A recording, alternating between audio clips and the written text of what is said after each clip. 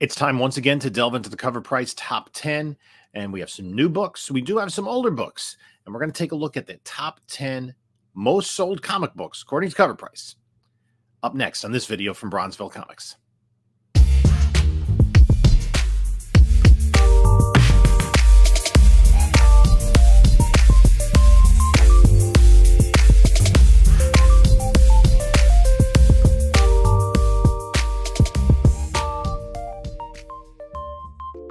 Hey there, panelologists. Welcome back. This is Jim coming to you with another video and another Covrprice video. Like, comment, subscribe. Follow us on Instagram, Bronzeville_comics. There's a whatnot link in the description. Also, Bronzeville_comics sales Monday night at 10 p.m. Eastern time. In the link in the description is also a link to my eBay store as well as my email. So we're going to once again go into the Covrprice top 10. A lot of books are still holding on to the top 10 list. And there are a few new books on the list that are with properties that are coming around real soon. So let's jump into the list, and keep in mind, these are the books that have the highest sales volume for the week according to Covrprice. Let's take a look. Let's start with number 10 on the list, and it is a copy of Uncanny X-Men 221, the first appearance of Mr. Sinister from back in 1987. You get a raw copy. Probably have to spend $50 or so for a raw copy. 9/8 going in about the $250 range. And there is some excitement because Mr. Sinister is potentially going to be the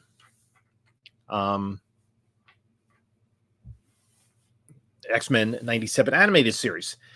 Fans initially thought this project was the first to involve mutants in the MCU. However, showrunner Bo DeMeo took to Instagram to confirm that it has no connections to the MCU. The first 2 episodes debut on March 20th, so we have 2 weeks.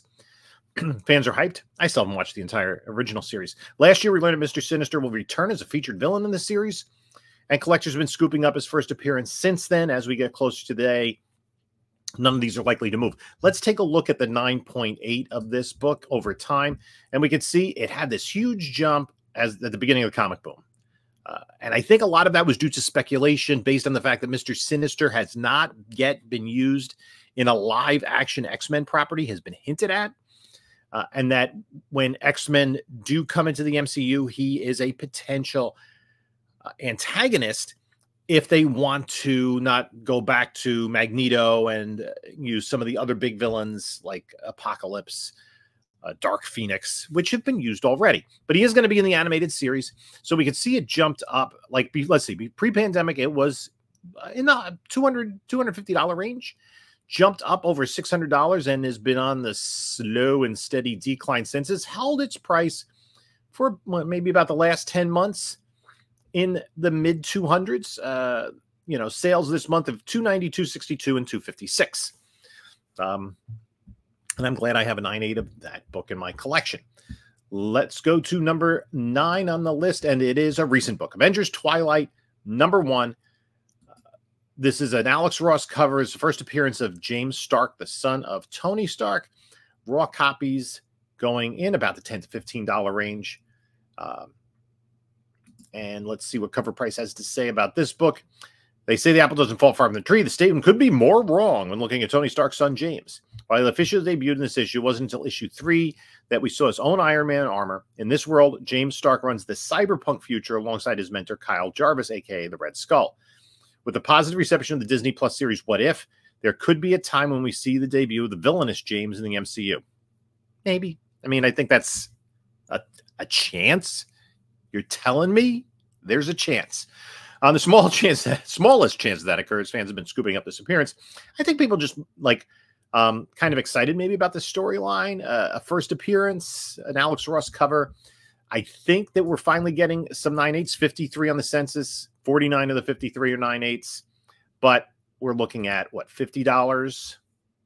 Only 2 sales, 130 a month ago. That was probably a pre-order, because I don't think the book would have been ready then. And again, just be aware, well, maybe it looks like it was an actual picture of supply and demand. And then down to 56. So there's only 2 track sales according to Covrprice.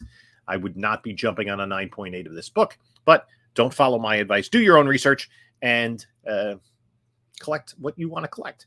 Let's go to number 8, and another old book with a connection to the first appearance of Mr. Sinister. This is X-Men Adventures number 1, the first appearance of Morph, and the first appearance of the version of the X-Men from the animated series. Tougher book to get in high grade. And so, but, you know, near mint copies, what? I mean, really near mint, $30 to $50. 9.8s in the 170 range. And we look at this book in a 9.8. Right now it's moving up to about the $200 range. Again, where was this pre-pandemic, pre-boom, let's say, in 2019? Even in 2019, it was a less than $100 book. And now at the boom, it jumped up to a max of $430. But it's held pretty steady over the last year in the mid 100s, in the, let's say, the 160-ish range. And most recent sale of 190. So a lot of best offers for less than 200, less than 210, less than 186, less than 180. One of the interesting things is 1,300 copies on the census, but only 1/5 of them, 20%, 20.6% to be precise, are 9.8s. This was a book somewhat like Batman Adventures 12 was more geared to kids. Now, you can argue that X-Men collectors at the time were picking this book up and saving it. But I still think that, you know, look at the numbers. There are a lower percentage of 9.8s if we compare that to Mr. Sinister, which came out. Mr. Sinister has a higher percentage of 9.8s despite coming out, what was it, 4 years earlier, 5 years earlier. So not a minuscule percentage, but it is a little bit tougher to get a 9.8. Let's go to number 7. Pearl number 1, variant cover by Alex Maleev. I don't know. You got me on this one. Let's see. Let's see. Brian Michael Bendis and illustrator Michael Gaydos brought to life a tattoo artist assassin, and it is an intriguing concept, and Bendis has a huge following. This book has not been a high mover in the past few years. However, as most books these days, a recent announcement has sparked a renewed fire of interest. Bendis and Gaydos have begun working with showrunner Chris Collins to produce a TV show for Amazon. Yeah, I mean, this is probably a book that is in dollar bins. And there are, if we check it out, there are, this is the variant cover. The regular cover is by Gaydos. There's a blank, and then there's a Keystone Comic-Con foil, which is because it's a foil and it's worth a little bit more. But, you know, it's a $5, $10 book. You can, I'm sure you can find it in back issue bins. How many issues did it run? 12 issues. And these are all, you know, $3 books. So it'll be interesting to see if it gets developed. Take a wait and see approach on that. Let's go to number, and did I pull this up? Yeah, this cover, there have been some sales. I mean, back even during the boom, it was kind of going for case cost. Even as recently as last week, $41 sale, and then a $77 sale. I imagine there weren't a lot. I mean, a $99 listing on eBay. Here's a Momoko variant. So that's going to be more expensive. Yeah. So people are asking prices for this book. Let's go to number 6. And that is Edge of the Spider-Verse, number 1, the first appearance of Weapon 8. The regular cover. There is I think there was in the solicitations this most recent week, the FOC. Yeah, the second print, which is just going to be a little bit color different than the first print. This is the one that people are buying for about $10. It's too recent to have any graded sales. You would not be wrong in thinking this was a 1990s X-Men cover. It has the bells and whistles of that era. Chad Hardin brings back an artistic nostalgia with bold lines and exaggerated features that made the 90s cover so dynamic. This book was also the first appearance of Weapon 8, the predecessor of Weapon X or Weapon 10, and spends most of the book hunting down an escaped Wolverine. The book has steadily picked up value in only 2 weeks since its release and tracked 52 copies, sold at a 7-day trend of 85%, et cetera, et cetera. I think readers, fans are interested in like the Ultimates, these more multiversal sagas, and giving a different spin on the characters. You know, characters that kind of are fresh, but familiar at the same time. So, Miles Morales came from the Ultimate Universe. Spider-Gwen was a multiverse character, a reimagining of a character that had been killed 50 years ago in the comic books. So this is something interesting, and yeah, it does have that 90s vibe. So you might want to just pick up probably for Covrprice, the second print, if you want to take a read of this book. There are also some other covers on the list. The Amanda Connor 1 in 25. There's a Spider-Punk, and there's Nakayama. Yeah, you'll have no shortage. A Star Wars homage, Scotty Young, and we'll get to the surprise in just a little bit. Let's go to number 5, New X-Men 114 from 2001, the first appearance of Cassandra Nova. A lot of people speculating on this book because of the Deadpool 3 trailer. The anticipation of the movie was high before, but the trailer took to an all-time level. And somebody was talking about this, and I do agree with them. Is there superhero fatigue? Not necessarily. The amount of views that this trailer got on YouTube was astronomical. People want to see this movie, whether they're comic book people or not. People like Deadpool, people like Wolverine want to see those characters again.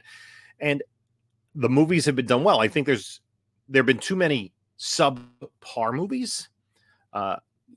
Especially, coming out of Sony, coming out of the last gasps of the DCEU, Marvel, not really sure what steps they were taking after the multiverse saga, and not having anything that culminated at the end of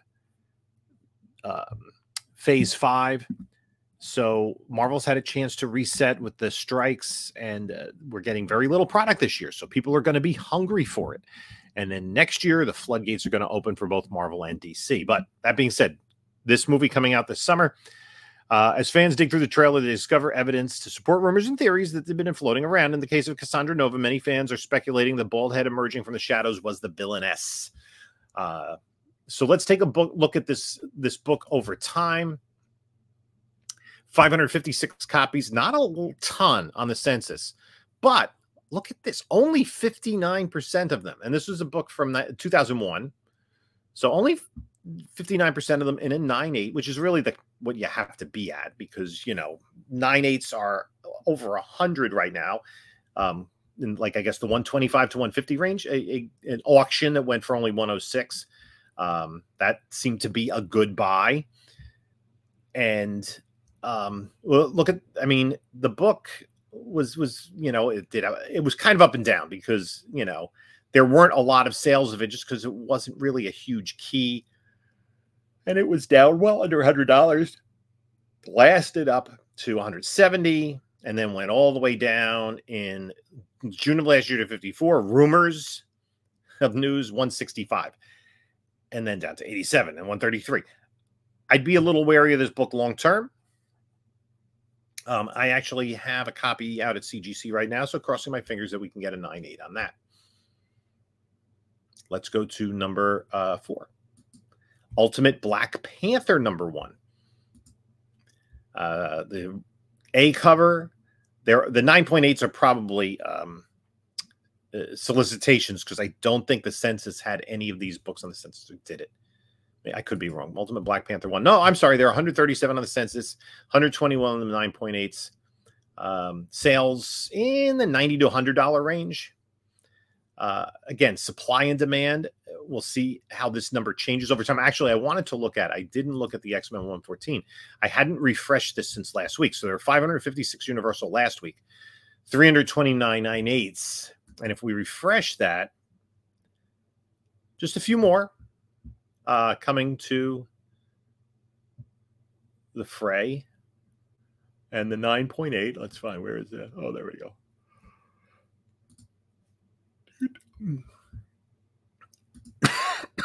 Yeah, sales of 160 and 150. Hot book right now. The prices are increasing on this because remember, for a book to make this list, there are just a lot of sales, not necessarily a lot of high sales. It's the volume of sales, not the price of the sales. You know, not record breakers or anything like that. Okay, let's go to number 3. Edge of the Spider-Verse number 1. This is the surprise variant, first appearance of Weapon 8. Raw books going for what, $40-ish, 9/8, 130. I do think I checked this. Yeah, there's no census discovered yet. I have to imagine those are pre-bids or not pre-bids, pre-orders by stores that sent in a number of copies, confident that they're going to get 9/8. Of course, there's some stores that do that. They don't get the 9/8. They don't send the customers back their money, and then that's a whole other story. So if we look at the rationale here, right? So the Ultimate Black Panther, after the success of Ultimate Spider-Man 1, I'm kind of curious to see how Ultimate X-Men 1 is going to do, or just people are collectors at the point where they're like, let me order that book in multiple copies, so the supply will outpace the demand. I'm not sure. Edge of the Spider-Verse surprise variant. A spider-powered individual that existed before Wolverine. While his debut is featured on the cover by Chad Hardin, this variant is outpacing the cover appearance. And that's one thing collectors love. It's rarity. This book has not been an open order book. Instead, it was a surprise variant that Marvel sent to comic shops. Local comic shops received 1 to 3 copies of the variant to sell to customers, making it much harder to find in the wild. Let's go to number 2. Ultimate Spider-Man number 1 makes the list once again. And we can now take a look at the 9/8. Raw copies are pushing $100. Wow, this book is still going crazy. And if I refresh this, so as of last week, because I think the sales, yeah, no sales. My most recent sale here is $226. So when I'll refresh the page, I'll see how these numbers have changed in the last week. So 356 on the census last week, 323.9, 9.8s. I know they're going to be more, 356 and 323. So another 48 copies and another 39 of those 48 9/8s. Let's take a look at the 9/8 sales. And we're increasing. This book is going crazy. I mean, look, all these sales are upwards of $250. The most recent sales yesterday, fixed price $240. So this book remains hot. People want it. I guess the fact that there aren't many copies to find in the wild are having people figure that it is relatively scarce. Although it's a Spider-Man title. So we'll see what happens with that. Let's go to number 1 on the list, Ultimate Spider-Man number 2. And so this book is too recent to be slabbed. It's going for about $10. So I think at this point, people want to continue the storyline. And I think the second, I think today, is the second print coming out today? I'm not sure. It could be. Let's take a look, actually. We can determine that. Pre-release number 2. Oh, sorry. Let's see. The pre-release. Actually, there's a 1 in 25 second print virgin in pre-release. When is that coming out? March 20th. So 2 weeks. That's coming out. So you can pick this up and then watch the first 2 episodes of X-Men 97 on March 20th. So that's it for the top 10. Let's take a quick look at the runners-up, 11 through 20. Pearl, number 1, the cover A. We talked about that. Power Girl, number 6. The Dan Panosian, 1 in 25. What, Sexy Power Girl. It's going to happen. That's a recent book. Brian Michael Bendis, Jinx. Signed a first look deal with Amazon to develop several properties. including his book focused on a female bounty hunter. So Brian Michael Bendis has a relationship with Amazon. It makes sense that they would be adapting some of his comic book properties. How about this? Captain Atom #1. Speculation that we're going to see Captain Atom in the DCU. Aims to underlie. I mean, we'll see. James Cameron posted pictures of Captain Atom 87 on social media. So I actually just got 2 raw copies of this in high grade. That's pretty cool. Dead X-Men #2, Carmen Carnero, 1 in 25. Yeah.